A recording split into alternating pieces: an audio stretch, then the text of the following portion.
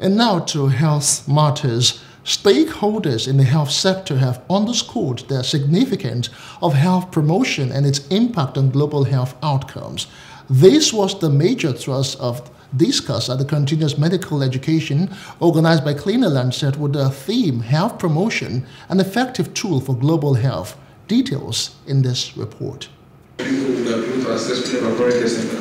Health promotion entails the entire process of enabling or empowering people to increase control over and improve their overall health. It is against this notion that key stakeholders, experts and participants from the healthcare industry gather at this continuous medical education to discuss and share insight on promoting health globally.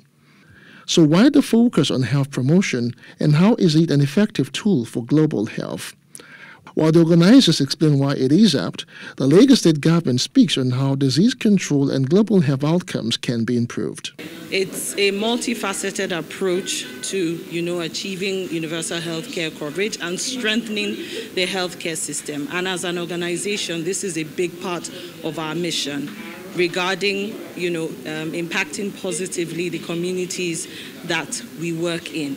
And one of the ways to do that is to gather a multi-sectoral audience every year and to focus on a topical issue. The Lagos State government on its own is very interested, and we believe that major players in diagnostics are key to having health promotion and even sustaining it, because they come in on preventive levels. Other speakers at this year's CME are of the opinion that health promotion enables prevention of disease, reduce the associated risk factors or behaviors, while enhancing and fostering lifestyles and conditions that are conducive to good health.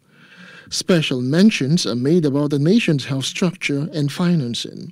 Sometimes our challenges are a function of design, the way we design our healthcare system. We know that the way the government looks at healthcare, that their focus is the public sector. The private sector has sort of evolved on its own.